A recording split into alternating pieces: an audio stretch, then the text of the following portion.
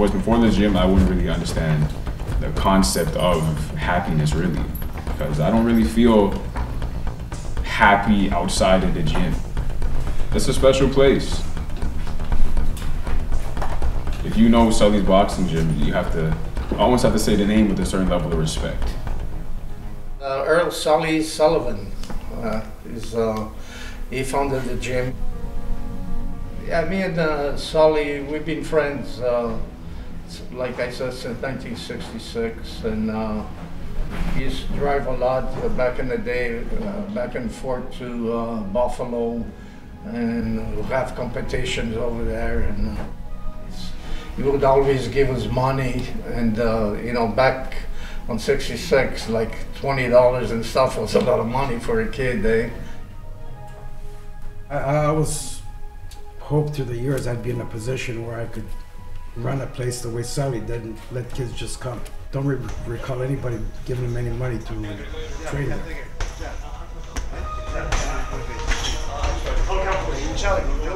Before I came, Sully's used to taking kids off the street. So Sully's is known for people taking kids off the street and train them. A lot of fighters started in Sully's taking kids off the street and train them and stuff like that.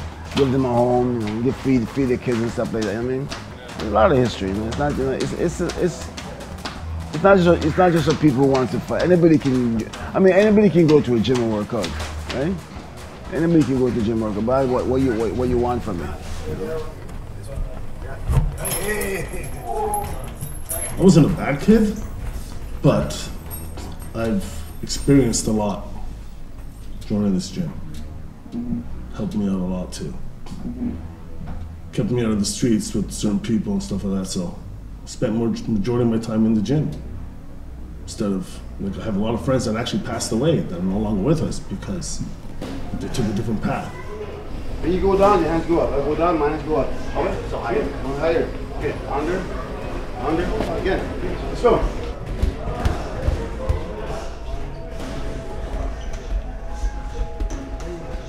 Like I said, in life we all have problems.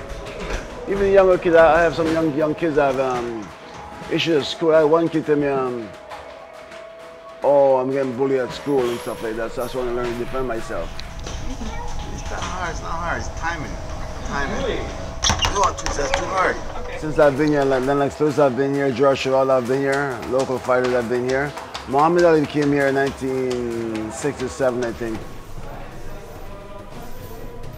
Leon Spinks, Muhammad Ali. Oh my God. I knocked him out in the first round. Wow. I needed to find something to do because in the area that I grew up in, if you don't find something to do, something finds you. And I knew that it was only a matter of time before I most likely either got in trouble myself or was hanging with some people who got in trouble and I'm guilty by association, or there's just a lot of things that could have happened. And I figured, why not boxing? I don't really, or at the time I didn't know anybody that boxed. For the gym, super shy kid, not much of a talker. I was like, had like a stuttering problem.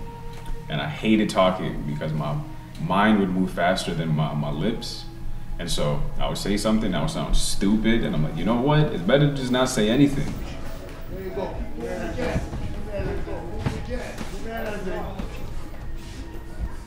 3-day tournament. I was super young. I didn't think I could do it. I thought I was gonna walk into the arena and like just pass out, or from just being nervous. Because it's like me being young and like an anxious kid already and not really having the self-confidence that I have now, walking into an arena knowing that I'm gonna have to fight somebody. So it's just a lot of pressure that I had on my shoulders. And I didn't think that it was something I was gonna be able to do successfully. I kind of went into it just wanting to survive, essentially. But I ended up winning the whole tournament from a weight class as a profession. Like, I've seen people come in and really like change their lives like 180 just because of meeting Tony or seeing the people in the gym and seeing how everybody works and really focuses on themselves. Because at the end of the day, you know, boxing is a lone wolf sport, but you still have a team around you. It's home, man. It's like a family here, you know. Honestly, to be honest, I don't even know where to start. This job, it has saved my life once. This gym is like a second home. I've never felt anything negative in this gym. Definitely a second home. I would have to say life-changing. I'm still here, and I hope this will carry on even further